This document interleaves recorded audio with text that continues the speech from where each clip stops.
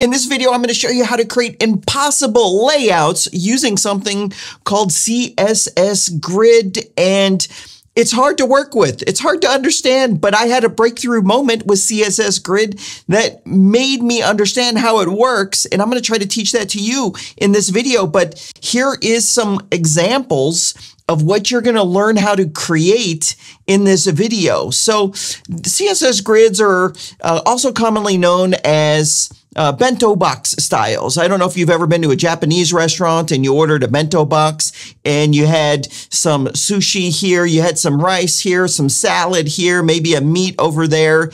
And that's what a grid is, or a bento box is, creating a unique layout that doesn't follow a traditional pattern of rows and columns and stuff like that. And you see these everywhere these days on modern websites. They're hard to create. There's not great tools to create it, but I'm going to make it easy for you to create. I'm going to show you a tool that makes it so easy to do. You're going to be blown away. So here's a grid. You can see how it follows a non-standard pattern of columns and layouts or containers, whatever you want to call it. This one has a bunch of things moving around, but you can easily create one like this. And with the things moving around, if you had some motion animation going on, here's a different kind of grid. There's very little gap between everything. There's these white lines, and it follows this really nice looking layout. There's just so many examples. Here's a complex one. I probably wouldn't use something like that, but it looks really nice.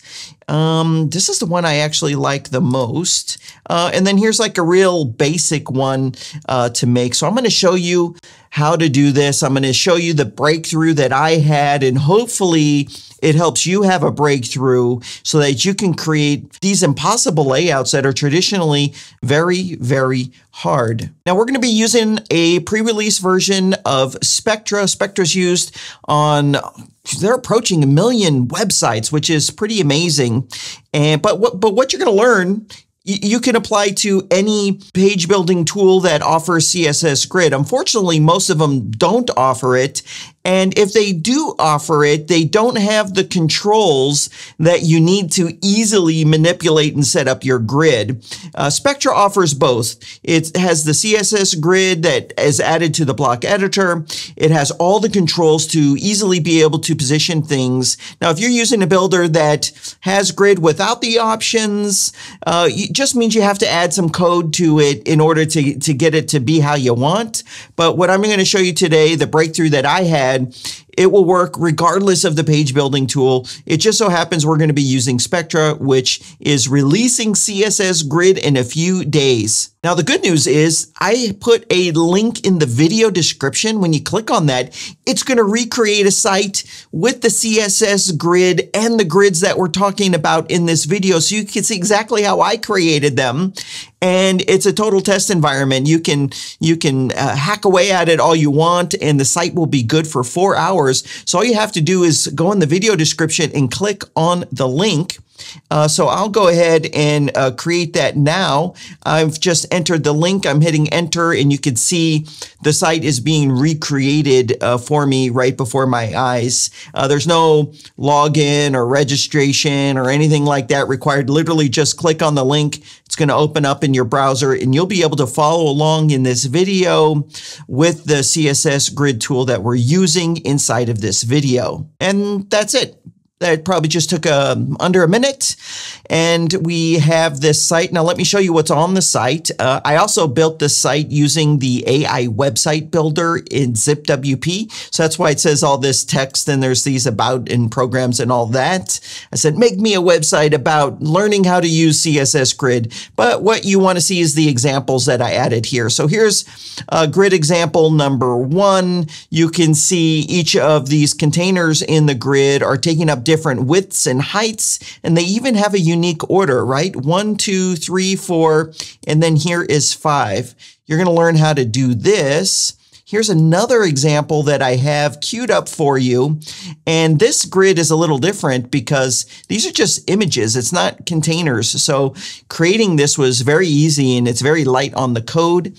All right, and we have info here, info there. It's just a nice looking grid. Here's a more complex example, example number 3, and I'm going to show you how to recreate this right now. Right here, you can see we have 5 containers, 1, 2, and then down here is 3, 4, and then we have 5 in this unique location. And that's one of the nice things about CSS Grid that you're going to learn is how to position these wherever you want inside of the grid. It doesn't have to follow a hierarchical order. It can, these elements that you have in the grid could be placed anywhere that you want. Now you're only hearing this from me, and this is the breakthrough on how to build these grids that I had. So there's 2 parts to a grid. There's the structure, and that's where we're going to set how many columns and how many rows to recreate a grid. Just think of an Excel spreadsheet or a Google sheet where you have columns and you have rows, and those columns and rows have positions, right? This is like column A or B. This is row 1 or 2. So there's 2 aspects to setting up one of these grids and having full control over it. One is to set up the structure of the grid, but then the other one is to create a map of the grid. And the map is what you need in order to perfectly and precisely place elements anywhere you want in the grid. So you need to understand the map concept. And this was the breakthrough that I discovered, that you need to have a map. These are separate things. Let me show you what I'm talking about. Let's build a structure for this, and then let's build the map for this, and then we'll recreate it, and it's all going to make sense. So I am going to take a screenshot of this using my screenshot tool, and it's going to pull up perfect. Okay, so what you want to do when you're looking at any grid that you want to recreate is try to figure out how many rows and columns and rows that you need to create this layout. So I'm going to do this step counter right here. Perfect. So I'm going to try to figure this out. Okay, so I'm going to put a 1 here on the top left, and this is my first column. And I just need to like visually gauge how many columns I want. So for this, here's where my second column is going to be, my third column, and my fourth column. So to create this grid, I need 4 columns. And I am going to now determine how many rows I need to make. So 1, then this right here is going to be the second column. And it looks like I just need 2 columns. So to recreate this, I need 4 columns and 2 rows. Let's go and make that right now. And then we're going to come back and we're going to build the map. So this is the structure, but then we need to build the map. I'll go here and let's create a new page. I'm going to go to new, I'm going to do page, and then let's just go ahead and call this grid example 4. And let's go ahead and throw down a container. Perfect. And I'm just going to choose this container. It's got nothing in it. Now with the container selected, over here on the right at the bottom, there's this layout option. And this is what's new. You always had Flexbox with Spectra. They were one of the first to bring it to the block editor. But here's the new option. It's called Grid. And when you click on that, we see all the options change. So right here is where we set up the columns and the rows for the grid.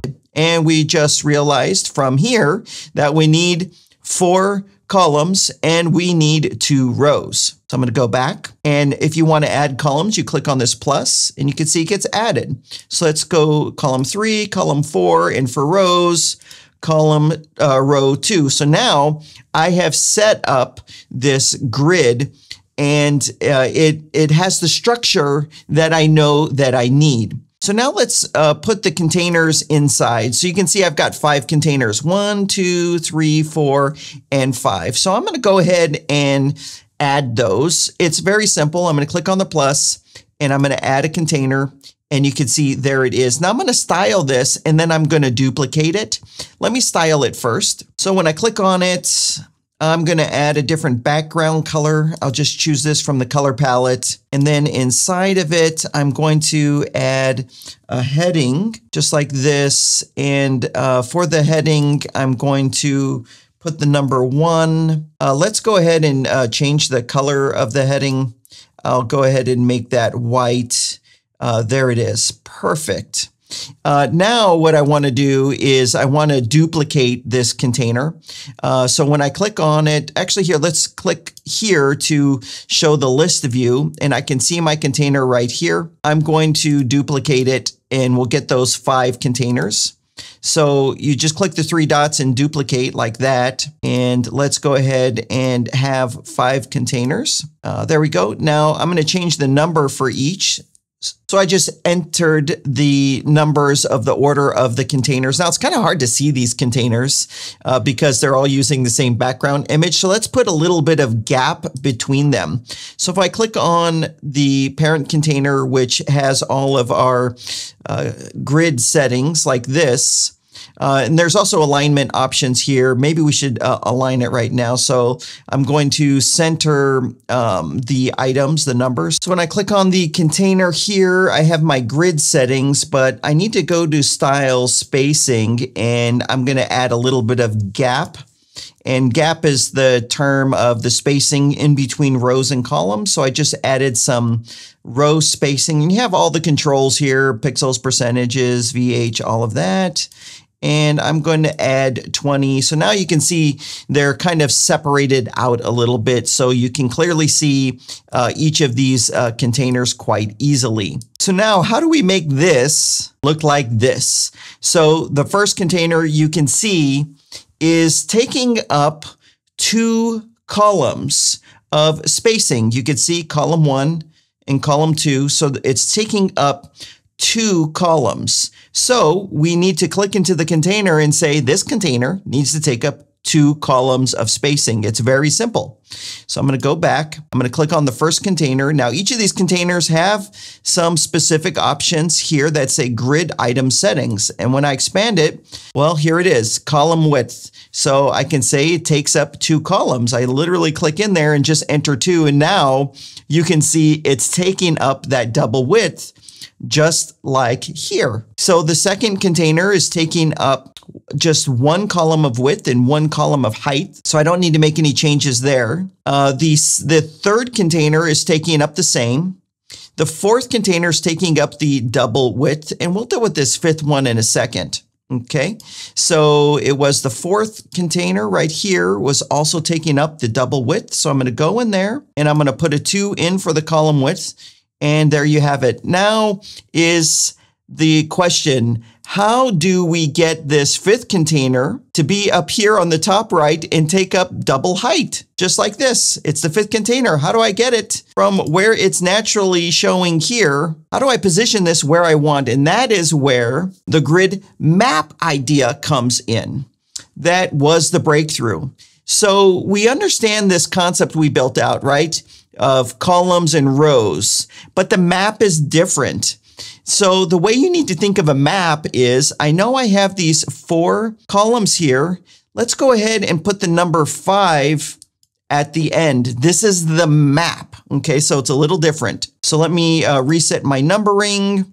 This is 1, let's see, wait, 1, 2, and 3. So now I'm building out a map. Let me just go ahead and delete that. Great. So this is different from the structure. It's the map, okay? And a real easy way to create the map is just add an extra number at the end. So for the rows, I have 1, 2, 3, 4. And for the map, I added this number 5.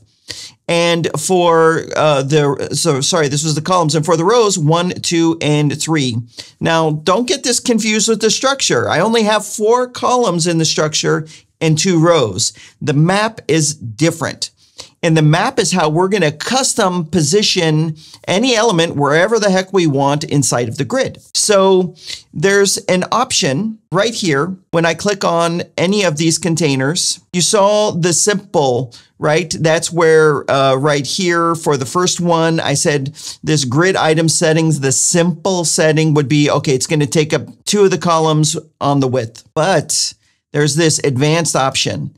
And the advanced option is what you're going to use when you want to position an element anywhere you want in the grid. And you simply need to specify based on the map where it starts and it finishes in the positioning, where it starts and it finishes in the positioning.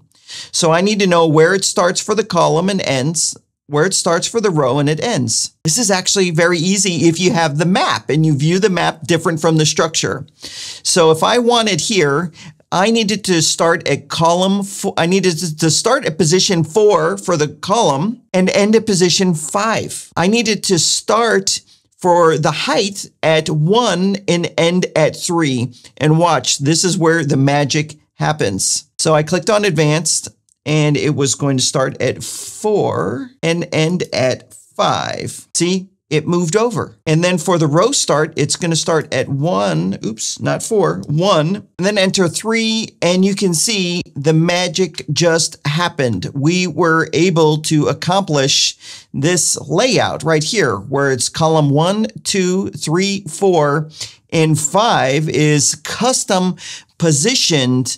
And it was very easy to accomplish if you understand the mapping system. And that's the key to unlocking these impossible layouts, is understanding how to set up the structure and then how to set up the map. The map is the key to positioning any of these container items wherever you want. And each of these containers have the advanced setting option for those blocks or containers that you want to custom position wherever you want inside of a grid. And this is how you can accomplish some of these really difficult layouts where the positioning just doesn't follow the natural order. It's very unique in how it's done here. This one's actually very similar to what we just created. Now, what's nice about how this is inside of Spectra is it unlocks all of these options that power users would need, and you can ease into in your education and learning about creating impossible layouts using CSS Grid. So you saw on the child container level, there's this option that says grid item settings, and you can have simple, where I wanted to take double width or double height or however much width or however much height. But then there's the advanced option here for positioning, as well as at the parent level container where we set up our grid right here. You can click into these and there's all kinds of extra options to get this to be exactly how you want. We have advanced properties for auto, min, max. I just left it at custom, and I would recommend that you leave it at custom as well, as you're easing into learning this grid system and how to structure it and how to map it out. Now, you also aren't done. Yet you need to check the mobile settings for your grids. And there's complete mobile responsiveness options. So if you want this grid to look different on a tablet, different on a mobile, maybe you just want it all stacked on a mobile, you can easily do that because all those options are right here. And you're going to need to do that, especially if you're using the advanced settings on the desktop for one of these containers. You're going to want to go in and you're going to want to check and verify those mobile settings to make sure the grid is looking exactly how you want it on mobile devices. So to recap, the key to understanding these and the breakthrough that I had was realizing that the structure is different from the map.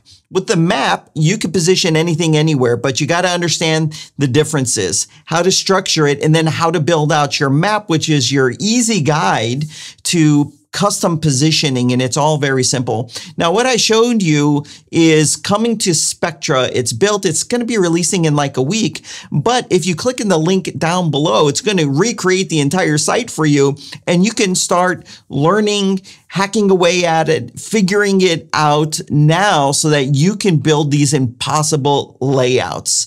So I don't usually beg for thumbs up and subscribes and all of that, but if you have benefited and had a breakthrough of your own just now, give this video a thumbs up. And if anyone's not sure how Grid works, share this video because it can be used regardless of the building tool that you use. It's just this concept that makes it really simple for anyone to build these impossible layouts. Thank you for watching this video. If you have questions, ask down below. I'd love to see some of the impossible layouts that you build. Thanks for watching and supporting this channel, and I'll see you next time.